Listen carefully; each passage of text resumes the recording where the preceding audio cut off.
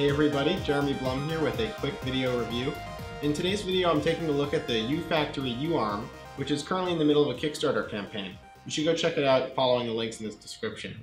The uFactory uArm is modeled after more traditional industrial robot arms that you might find on an assembly line. They've done all the work for you in terms of doing the inverse kinematics equations so that you can basically just tell the arm where you want to go in 3D space without having to worry about controlling each of the individual motors. It's pretty cool. Everything is open source, the hardware and the software, and I've really enjoyed playing with it so far.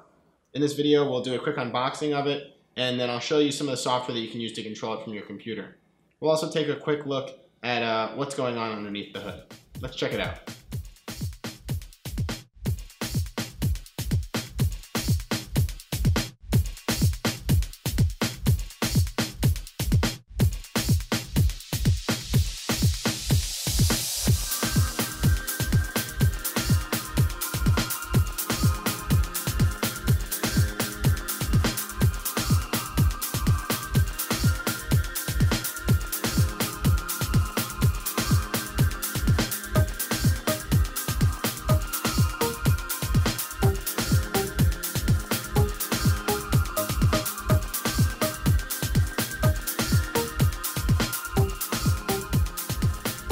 Overall, construction of the uArm is really solid.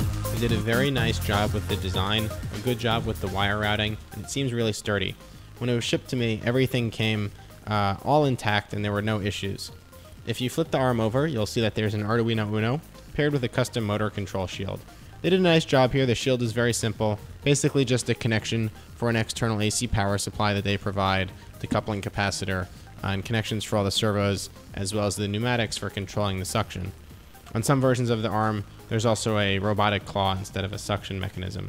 Overall, construction of the arm is really solid, and I'm very impressed by the build quality. The arm comes preloaded with some easy-to-use software. There's already code running on the Arduino that interprets commands sent from the computer for controlling the arm with your mouse. Of course, this is an open protocol, and you can write your own programs that control the arm to do arbitrary things. Because they've taken care of all of the inverse kinematics for you, it's very easy to direct the arm to a specific location without having to worry about how to control each individual motor. The control program that uses a mouse that they provided is surprisingly intuitive. Here you can see me moving my mouse around, and the claw does pretty much what you'd expect it to. Jogging the mouse wheel up and down brings the end of the claw up and down in space, and I can use my mouse buttons to pick up or drop down things using suction. Overall, it works really well and is a tremendous amount of fun.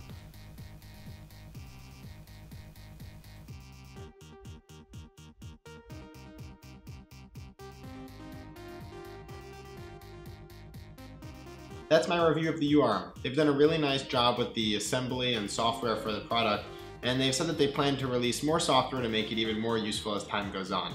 I love that it's all open source, hardware and software, and I think that it makes a great teaching tool. I personally don't have a tremendous amount of use for a robot arm that I can put on my desk. There's not a whole lot that I need to automate over here. But I see it as being a great teaching opportunity, especially since it's all open source. So if you're looking to get into robotics or maybe teach your kids robotics or Arduino or electronics software, I think this could be a really great platform to learn it on. It's fun to learn about the kinematics equations and to play with the open source software and communication protocol to make it do arbitrary things based on inputs from your computer, environmental sources, or something else. If you end up doing something cool with it, definitely shoot it my way. I'd love to take a look at it. Check them out on Kickstarter, or if the Kickstarter is already finished by the time you're watching this video, you can visit their website and I'm sure you can probably order the arm there.